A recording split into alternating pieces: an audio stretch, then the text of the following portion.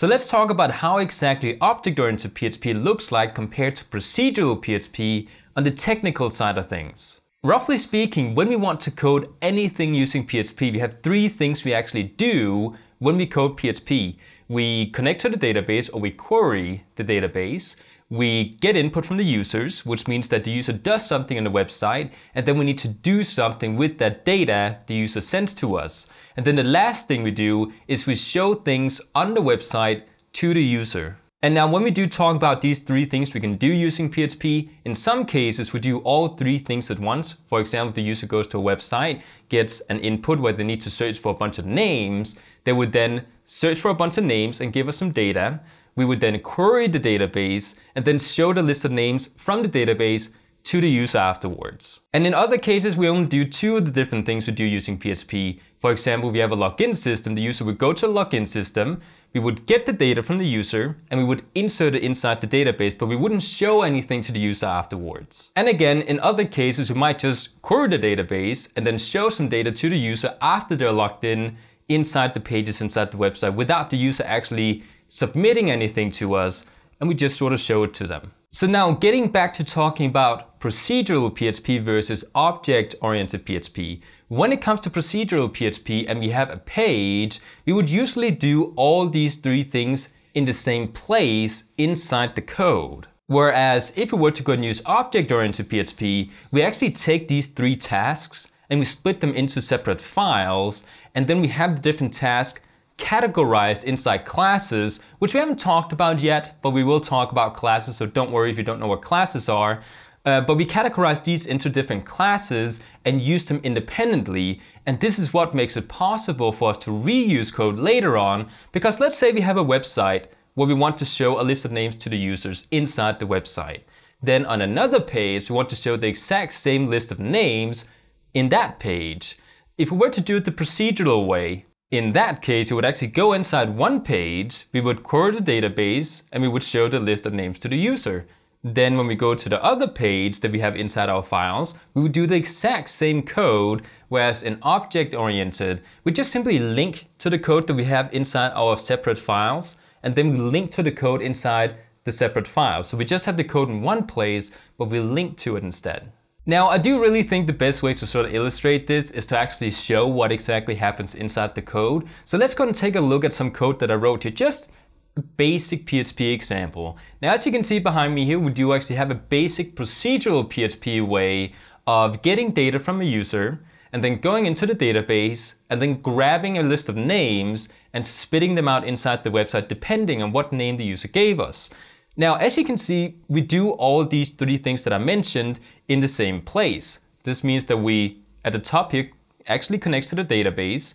We then get the data from the user, we query the database, and then we show the list of names to the user. We do all of this in the same place, which means that the next time we want to do this on a separate page, we have to do this exact same block of code one more time in that other page. And that's just duplicating the code, and now suddenly we have more code on the website than in reality we should really have. In this other example here, you can see that we have an object-oriented example. Inside the page, you can see we do very little. There's not a lot of code going on in here.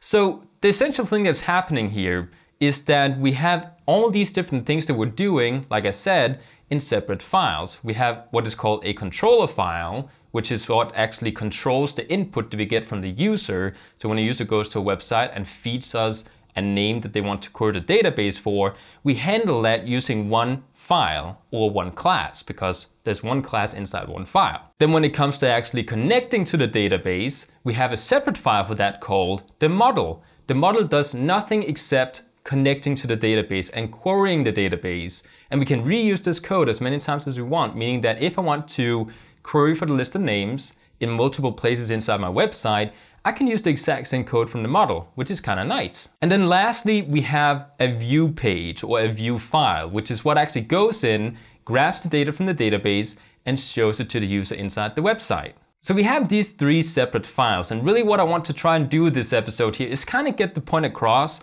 because I know that when you get into object-oriented programming for the first time, it can be a little bit difficult getting into the concept of having separate files to do separate things. But trust me, when you actually learn it, this is going to be your preferred way of doing things. Now, having talked about how object-oriented PHP works, let's actually talk about design patterns. When it comes to object-oriented programming in any language, there's design patterns. In PHP, the most popular one is the one called the MVC Model, which stands for Model, View, Controller.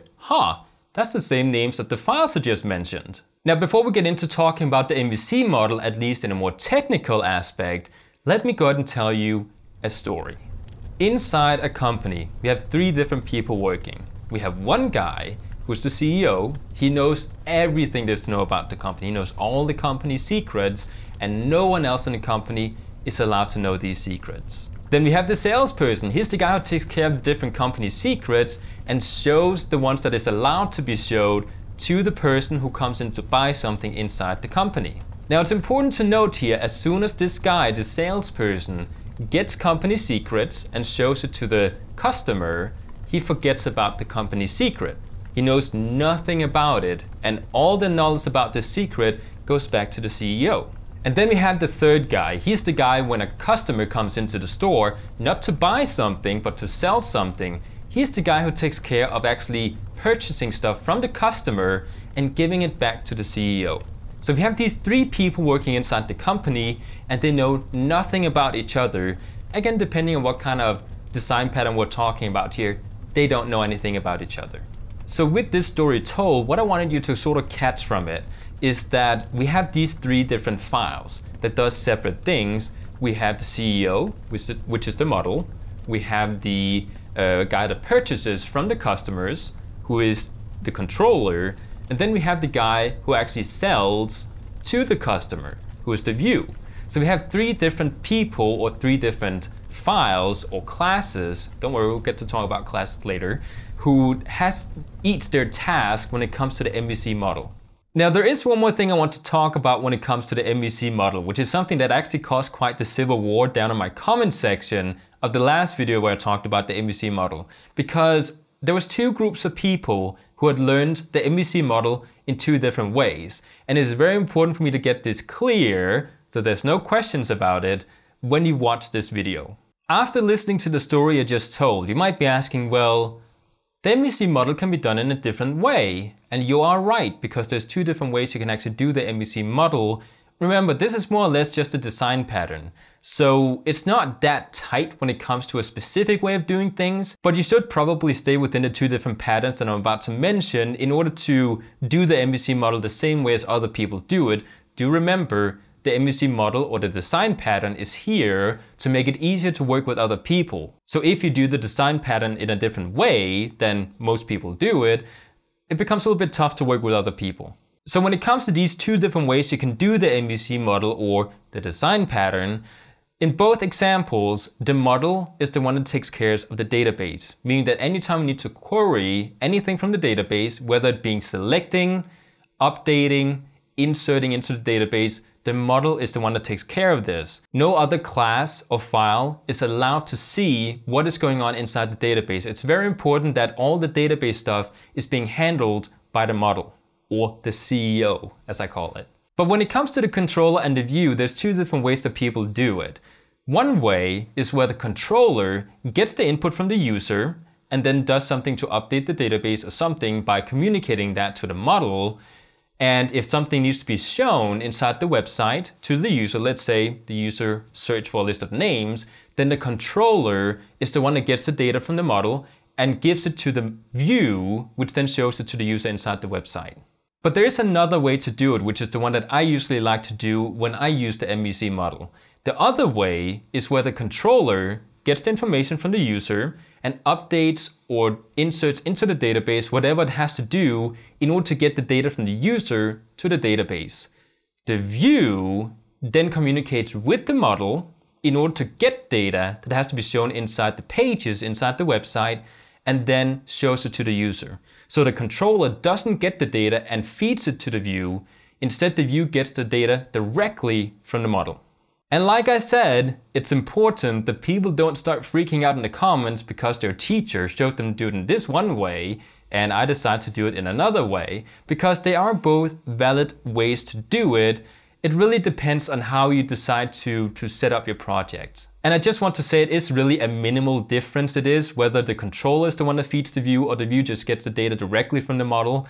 It's really not that important, and it doesn't really make any big changes to your project security-wise or anything else like that. So, it doesn't really matter which model you choose. The one I will be focusing on in this course though is the one where the view gets the data from the model, not the controller to feed the view. And before you freak out, don't worry if you don't understand what I say about the MVC model in this video here. We will get to do practical examples where you'll get more hands-on knowledge on what exactly the model view is and how it works when it comes to actual building websites. So eventually we will get to a point where you get to use the MVC model in a bit more practical sense so you can understand it better. So with all this said, in the next many videos I will be teaching about classes, properties and methods, and if you can't quite see how they're supposed to be used inside a real website after I've taught it in the next many episodes, don't worry too much about it. Eventually, in about 13 episodes or so, we'll get more into how to actually use what you're about to learn